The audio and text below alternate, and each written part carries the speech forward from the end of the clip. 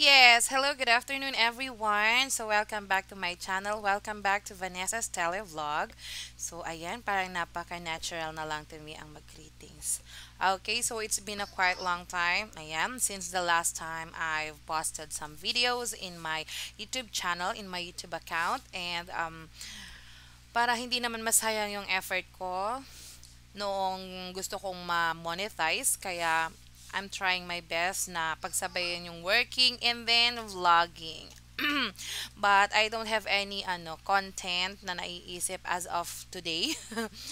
Kasi parang my mind was being preoccupied this past few days and weeks actually kasi every day I woke up at around 9 a.m. Oh, hindi. I woke up at around something like 5 a.m. and then I started working around 9 a.m. in the morning and ended up at 10 p.m. in the evening. So, evening talaga, evening. So parang nawawalan ako ng, I don't have any chance to have this filming and then para mag-isip pa kung anong content ko. And for today's video, wala rin naman akong content na maisip. I just wanted to upload some video or a video para hindi naman magbawas ang aking revenue kasi kapag matagal tayong hindi nag-update sa ating YouTube channel, this will ano give the YouTube creator the chance na magbawas ng kung ano mang gusto niyang bawasan sa aking channel. And so, ngayon, wala akong ganong ginagawa. Actually, dapat kanina pa ako tulog. Pero hindi ako makatulog kasi iniisip ko kung magsi-self-tag ba ako, kung magsasabi na ba ako na mag-absent ako kasi I still have four students and 2 hours din yon.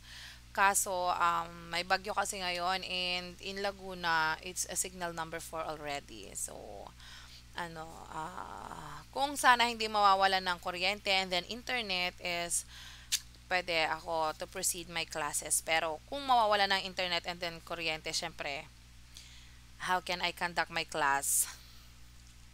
So, yun guys, that is one of our problems being an online teacher. Aside from maintenance of internet or the internet connection or our internet service provider is ang pinaka-prior talaga dyan is ang kuryente. Um, wala kasi akong pambili ng generator. Just ko generator kasi cost I think 15,000. Parang too early for me to buy kasi 1 month pa lang ako sa 5-1 Talk and I don't know kung kailan ako magstay or hanggang kailan ako sa 5-1 Talk. So, I don't have any plan of buying generator pa as of this moment. Pero, ang tawag nito, meron ako nakita na pwedeng backup for teaching, online teaching. As if nawalan tayo ng internet, kuryente is yung daw, car battery. Since meron kasi akong sasakyan, may battery, syempre. So, para naisip ko, since, meron naman akong sasakyan, why not gamitin ko yung battery niya if mawawala ng internet. Pero, as of now, wala pa ako ng mga connections. Pero, kailangan mo pa rin bumili ng kung ano-anong inverter ba yun? Basta ganon, para magamit mo at pwede mong saksakan. Kasi yung battery ng aking sasakyan is bago. So, I think it will last for at least 8 hours. 8 hours. So, malaking tulong na din yon, di ba? And then, so, I'm thinking about it kung kailan ko bibilhin yung mga connections and everything. Pero yung asawa ko ayaw niyang gamitin yung battery na sasakyan kasi daw baka masira.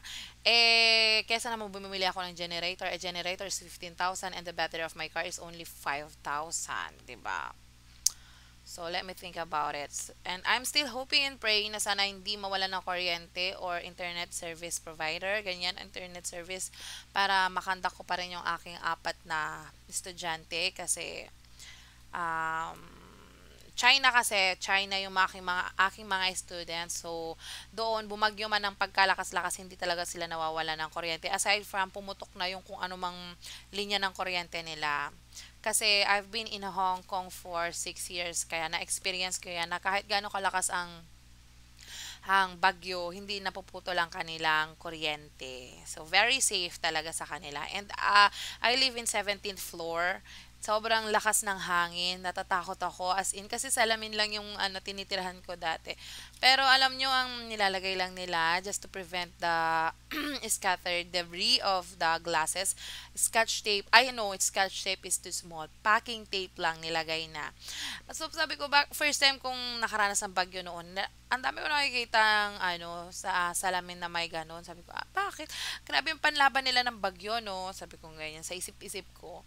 Packing tape lang, samantalang kami, sobrang pakong-pako na yung mga, namin, mga bubong ng bahay dito sa Hong Kong is packing tape lang. Pero, yun, naintindihan ko na rin kasi they explained to me na just in case daw na mabasag yung salamin, it will not scatter yung mga salaming nabasag. Magkakadikit-dikit sila. So, it will not harm anyone. So, kung sino man yung mga taong nasa paligid ng salamin na mababasag, is hindi sila masyadong masasaktan kasi magkukumpul-kumpul yung salamin. So, it's a best thing to put a scotch tape. Scotch tape ako na scotch tape. Packing tape sa salamin. And then, so ngayon, nasa signal number 4 ang Laguna at ang bagyong ito ay si Rolly. And salamin din ang aming bintana. Look at our bintana there. Oh my God! Meron pa pala akong pasyonte like a melody doon. Ayun. So, hindi kasi ako nagsasabit ng undergarment ko sa labas.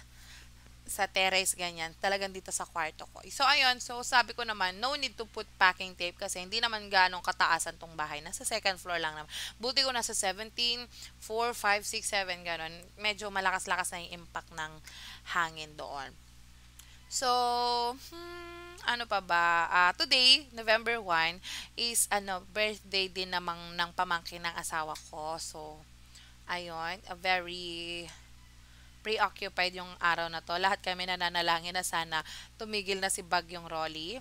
Um, ano, um, tawag nito, hindi lang dahil sa may klase ako, kundi dahil sa birthday celebration ng Bagets. And then, hindi ko alam kung ano gagawin ko kung magsa-self-tag ba ako. And then, kung napapansin nyo, medyo may pagkamalat yung boses ko. Hindi talaga ganito yung normal kong boses. Pero dahil nga online teacher tayo, is parang laging ganito na yung boses ko.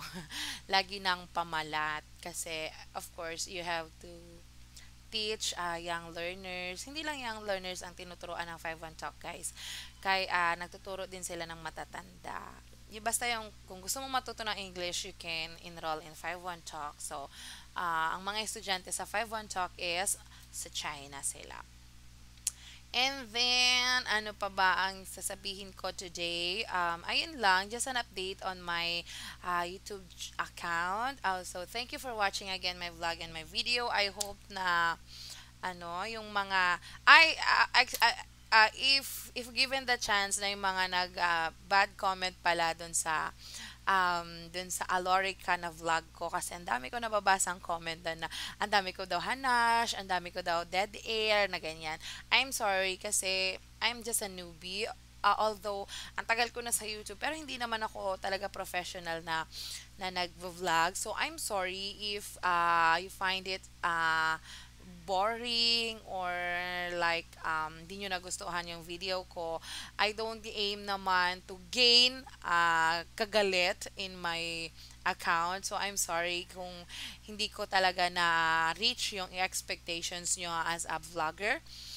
And again, I just wanted to say something to those who bad-mouthed against me. So yun, if you don't have any good thing na sasabihin sa kapwa nyo, just shut up kasi I don't need it or do not spread hate, okay? So kung may masama kang gustong i-comment, just keep it to yourself. Do not throw hatred against a person na wala namang ginawang masama para sa And then do not um utter some words na bad words kasi it will reflect your personality, 'di ba?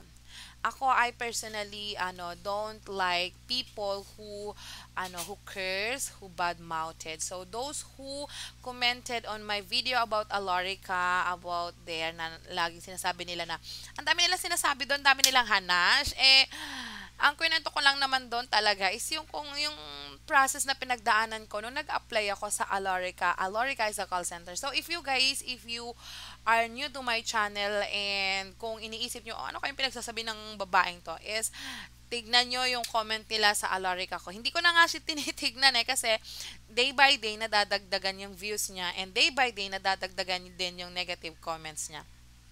So for those who don't like my video, so sorry kasi I didn't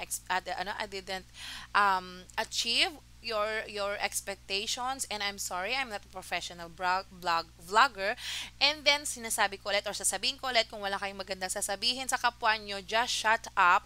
I don't need it. Okay? So thank you for watching my vlog and my video today. Bye!